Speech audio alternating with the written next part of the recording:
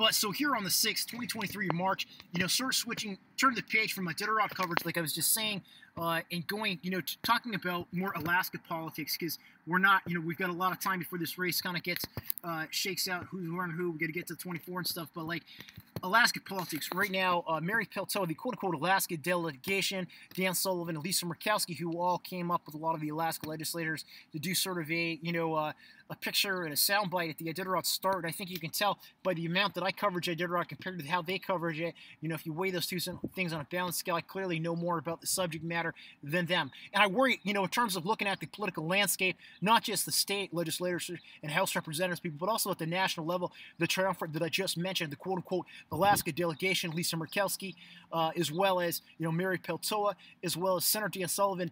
Do they really know the state? They come up for a soundbite for there. They don't understand the behind the scenes. They don't understand the strategy. They're there for a picture, and they don't really understand the impact of the race and behind the scenes, the ecosystem of businesses that support that race on the actual people who work for those businesses, as well as the dogs. You know what I mean? It's a very superficial, and you can see it transparently with social media. It's a very superficial understanding. Hey, Hero, how you doing, buddy? But, and I worry, like the Willow Project, which is really in the news right now, up there on the North Slope with the Ambler Road. We've talked about that kind of stuff.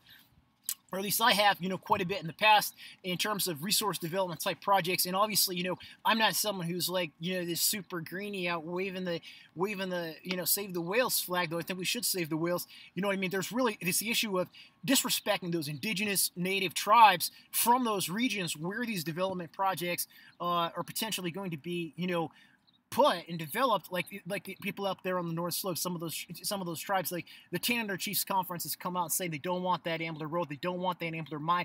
Those are the people who reside, and who subsist off the fish and the moose and the caribou in the specific region. Mary Peltola is from Southwest Alaska, different part of Alaska. We need to respect, the locals' voice, and that's their land, that's their resource. You know what I mean?